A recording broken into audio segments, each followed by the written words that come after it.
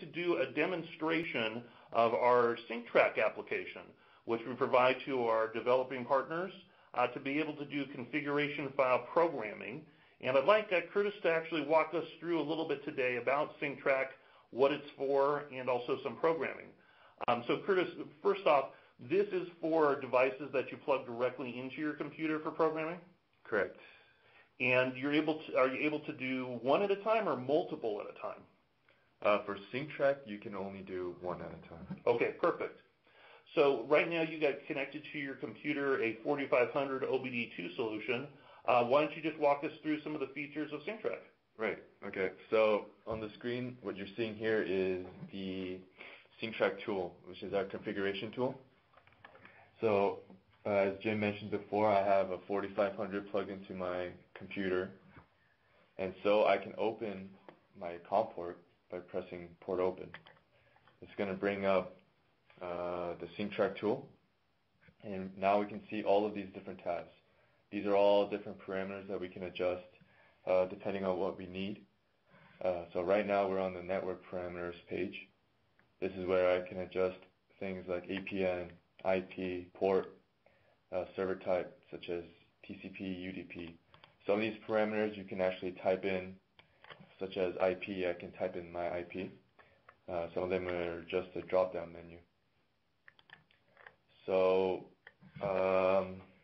some important things that I want to go over for Synctrak. Our device can be in different modes. So there are 5 different modes that our device can be in. There's drive mode, park mode, idle mode, speed mode, and towing mode. So these modes are dependent on if an ignition is on or off, and if the device is moving or not. Going here to profile setting, this is our reporting intervals. So we can set our reporting intervals based on time, distance, or change in direction, or what we call angle. So next to these different parameters or reporting intervals are a number. This means that it's associated with a different profile. So what the profiles are different settings for these 3 reporting intervals. So for profile 1, I'm going to look at time 1, distance 1, angle 1. So profile 1 has 180 seconds for its time interval, and we ignore distance and angle change for that profile. If we look at profile 2, time 2, distance 2, angle 2, we see that it's 600. So this allows us to easily change the reporting intervals for the different modes without having to change it individually for each one.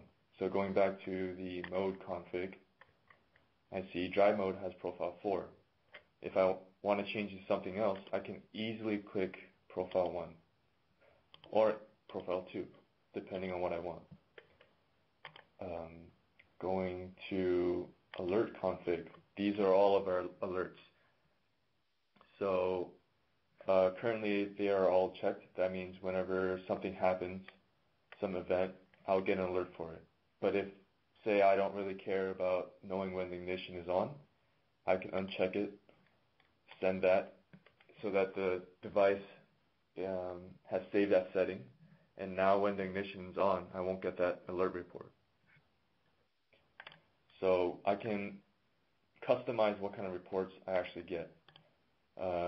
Going deeper into that, if I go to report mapping, I can actually set what I want from my status report. So I can actually choose, do I want date, do I want the time. Let's say I don't care about latitude or longitude. I just uncheck it, click OK, and send it. Now it's saved like that.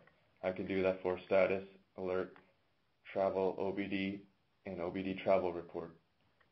So it's very customizable. Fine tracking. So fine tracking is something that allows our device to quickly store the GPS location, say for every second, and then send it all into one bigger packet. So if I enable it, now I can see it says 1 for the GPS interval for fine tracking. That means every second I'm going to record the GPS location. And the GPS count for fine tracking is how many of those locations am I going to save before I send it all. So this means that for 5 seconds, I'm going to record the GPS location for every second and then send that all in one packet. Going to OBD config. Since the 4500 is an OBD2 device, I can enable or disable the OBD function. By default, it is enabled. And from here, I can go to OBD PIDs. This is where I can put in the hex code for the PID that I actually want to record. I can do up to 10. So for example, if I want fuel level, I would put in 2F, send it, and now pin number 1 will read the data for fuel level and then report it, and I'll get that data. Let's see, for ignition, our device can detect ignition on or off based on 2 factors. Power ignition will look at voltage, and motion ignition will look at motion detection. So if for power ignition, if it goes above a certain voltage, that will recognize that the ignition is on, and if it goes below that, it recognizes that it's off. For motion ignition, if it detects motion, it'll recognize ignition on. If there's no motion, that'll be ignition off. I would say that's the basics of Synctrak and what it's capable of doing. Actually, one more thing.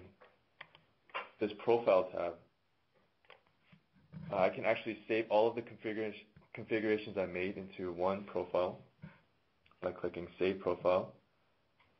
And this will save a file that I can apply to different devices. So rather than having to go through every device and clicking all the configurations I made, I just save this profile, plug in my new device, click Load Profile, select that file, and then change profile and make all the configurations in a matter of seconds.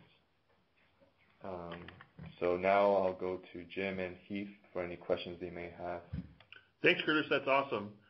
Heath, I'll open up to you. Do you have any other questions about Synctrak or questions you think that some of your partners might have about Synctrak?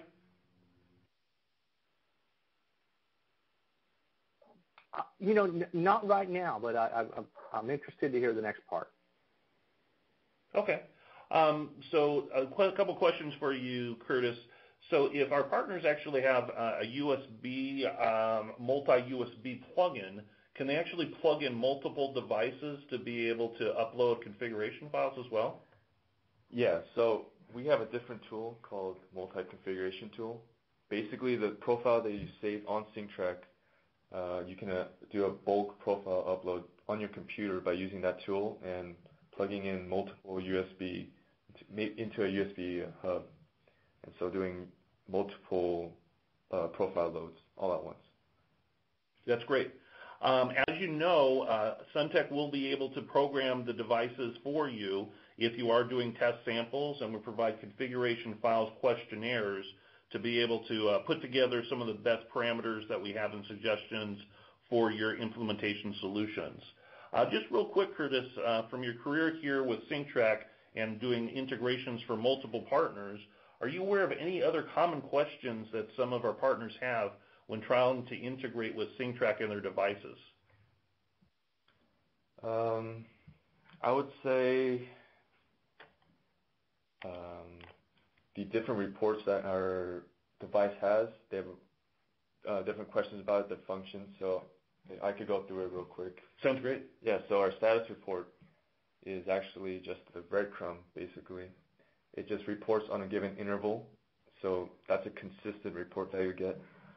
Alert ID reports, or what we call alert reports, are when an event happens, you'll get an alert from that event, and then it'll give you an ID with that so you know what exactly happened. Travel report is a summary of your trip. So it starts recording from ignition on to ignition off. So it'll report things like fastest speed, average speed, slowest speed, maybe RPM, based on that one trip. So this report you'll get every time you turn ignition on and ignition off. OBD report is basically a report that you'll get once you turn on your ignition, and it will read the data from the OBD port and send that to you. OBD travel report is very similar to the travel report mentioned before, except this is using data recorded from the OBD port. And there's also fine tracking, which I mentioned before.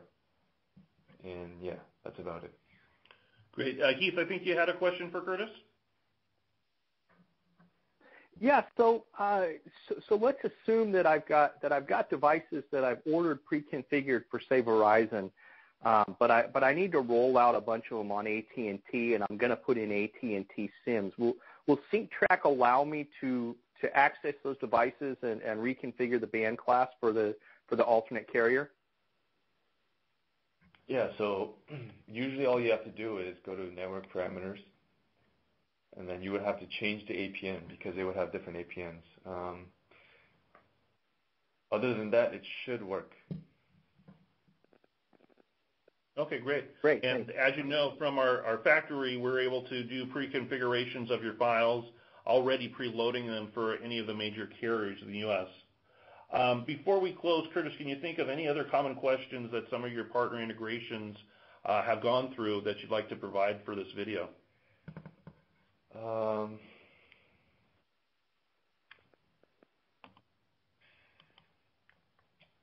No. Okay. Well, the Suntech team is always here to help our partners, and we appreciate you being part of the Suntech family. As always, if you have any questions, please email us at info@suntechus.com.